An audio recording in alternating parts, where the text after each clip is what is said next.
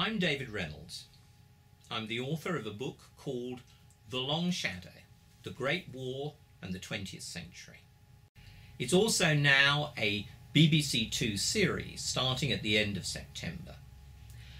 And the book is really about saying, okay, we tend to think about the First World War as an issue of 1914-18. It's about soldiers, about trenches, about poets.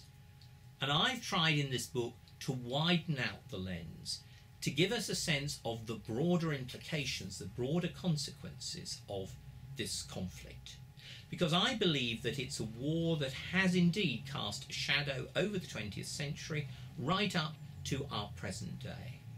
I would argue that issues that are still on the agenda today in our news items, issues like the Ukraine, for example, or Iraq, or Scotland, are all questions that have roots back in 1914-18. And that's why I've written this book, to try and get us out of the trenches, to make us think about the ways in which we are still shadowed for good and ill by the consequences of the Great War. That's why I've written the book, that's why I've done the TV series, that's why I believe passionately in the importance of taking a long view of history.